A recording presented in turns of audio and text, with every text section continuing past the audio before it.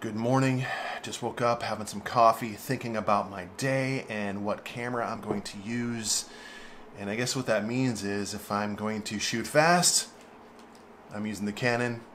I'm going to shoot slow, I'm using the Leica. I know that sounds weird, but with the Canon, I'm just going in hot. I'm shooting all different kinds of stuff, but mostly people. They are moving and they are doing different things. I can zoom in. I can use the 100% viewfinder coverage to crop in the viewfinder. I am using the different kinds of metering. This fast autofocus just rocks. Boom, boom, boom, boom, boom. With the Leica, I'm just slowing down, thinking more about my depth of field, more about my composition. Just there's so much. It's just a lot different.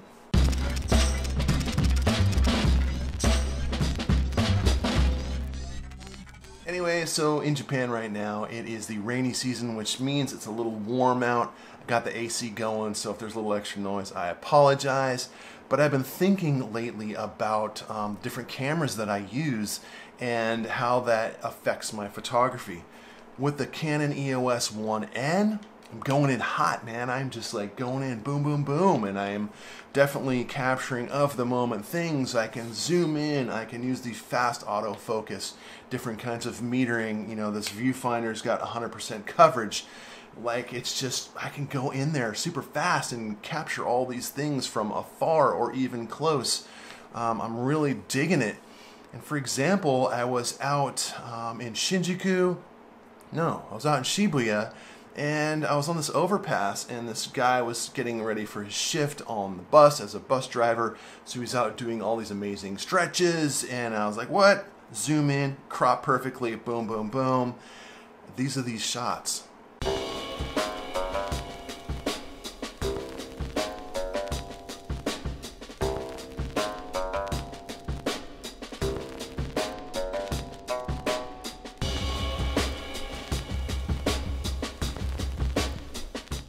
So let's run through some photos of me shooting fast and what that means to me behind the camera, and just once again, it's an example of the different kinds of photography that I'm using with the Canon versus the Leica.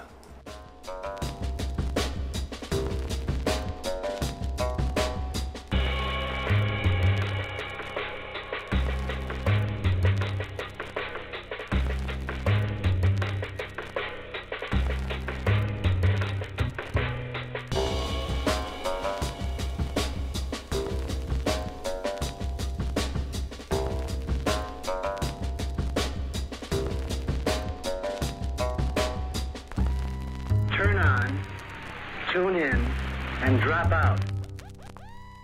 Turn on, tune in, and drop out, and drop out. So it's a completely different thing when I'm shooting with the Leica.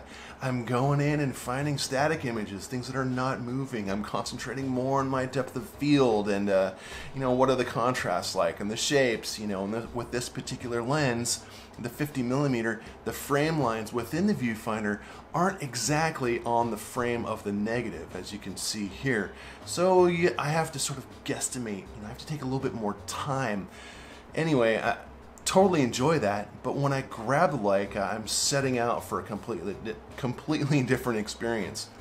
I know a lot of people, you know, use their rangefinders with, you know, zone focusing, and they can go in hot and boom, boom, boom. They can take clap, clap, clap, and they could shoot all day, and it's not my experience. I'm using this camera completely differently.